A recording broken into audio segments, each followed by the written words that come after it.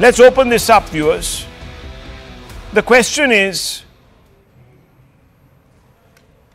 the Congress desperately withholding their nominations to protect the Gandhis from the ultimate truth, or have the Gandhis and the Congress given up? There can only be two questions, and Congress leader is here with us, Nikul Patel.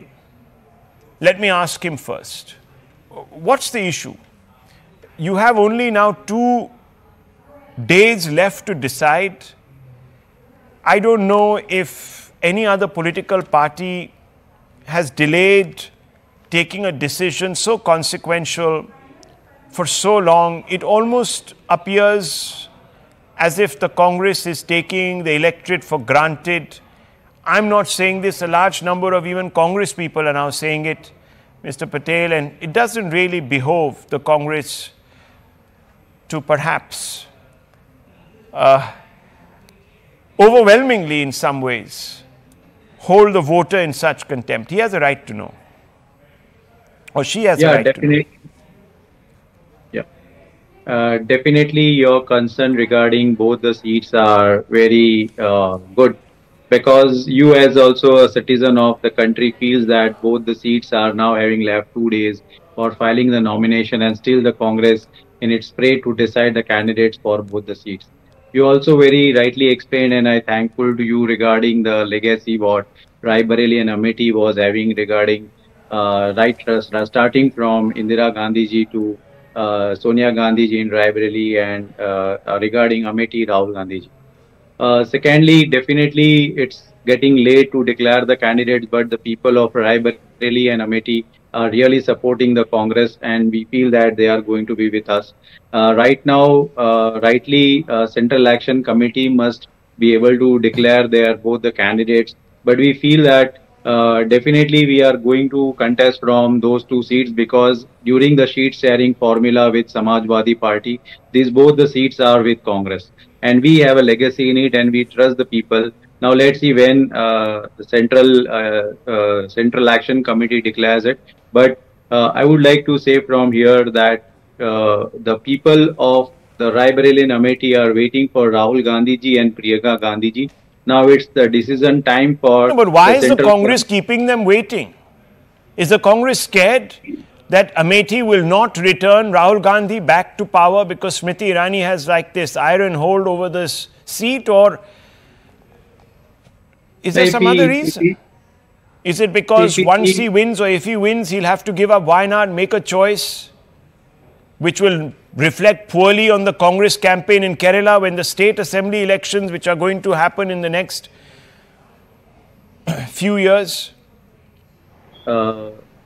See, now contesting from 2 seats and leaving 1 seat, that comes after the results. And if we see Amethi, Rahul Gandhi ji is winning since 2004, and if we see in 2009-14, in 2019, Smriti Irani ji first time was able to win by 55,000 votes, and now she is working as a member of parliament since last 5 years.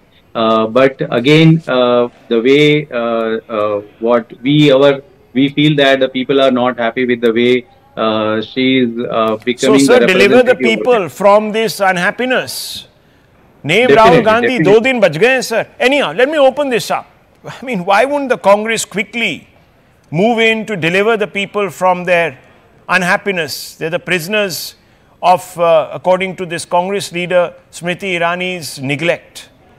Now, Dr. Ranganathan, I know that, you know, 1 or 2 of your comments have already gone viral on this issue. I don't know possibly what new you can say, but still, I'm sure you've come equipped to make a couple of points which still might strike a chord with the viewer. Good evening, Rahul, and good evening to my fellow panelists. You know, Rahul, if you are running a loss-making company, you don't go to an investor to ask him to invest in you so that you can actually take over a larger company. The investor will say, well, you had a company to run, a smaller company as a pilot, and you made that company incur huge losses. But if you're a dynast, doesn't a company incur? And that is exactly the problem with the Nehru Gandhis and their dynasty bastions, Amethi and Raebareli. Bold move. He went to West Bengal, that was then ruled by the Marxist CPIM, and he said Purulia is the most backward district of the country. Obviously, he incensed his communist friends, and they came up with their census data, and they compared Purulia, which Rahul thought was the most backward, to Amethi Raebareli. That was the Nehru Gandhi bastion for 60-65 years. And the statistics were startling. In 2010-2011, 54% of people in Amethi Raebareli were below the poverty line. Only 14% houses were electrified. 16% children, only 16% were vaccinated. And the neonatal death rate of Amethi Raebareli was 3 times higher than the national average. This is not me supplying the data, but Rahul's friends and Congress's friends, the leftists. So the proof of the pudding is in front of you. On what basis does Rahul or the Congress go to India asking for votes to say that, look, under us, India will improve? If under them for 65 years, Amethi and Raebareli have been poorer than what Rahul thought was the poorest district in the country. I mean, are Indians fools? But here is the question. You look at the other dynasty bastions, for example, Baramati, for example, Safai. Baramati in 2010-11, almost 100% electricity, 90% literacy rate. Most of the houses were electrified. Vaccination was almost to the full extent for children. Now, that is what, quote unquote, without being patronizing, dynasty bastions are supposed to do. It's like a pilot project. They tell the rest of the country that, look, this has been under our concern for 50 years, 40 years, 30 years, and we are a dynasty. They gloat about it. And look how much good work we've done here.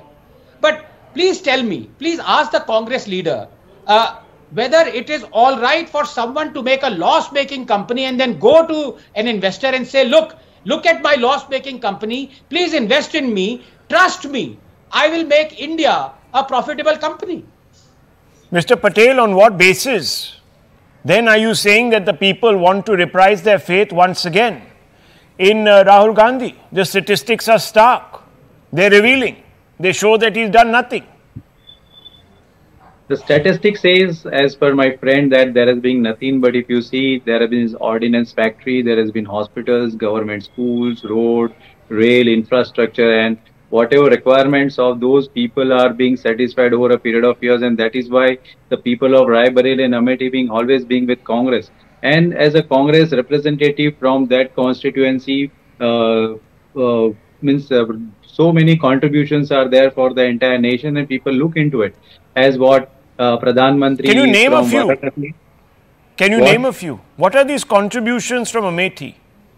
That is what I'm saying. Ordnance factory, hospitals, government schools, rails, infrastructure, road. No, so how is it that you're so down on all the other parameters, the main ones, on all these counts?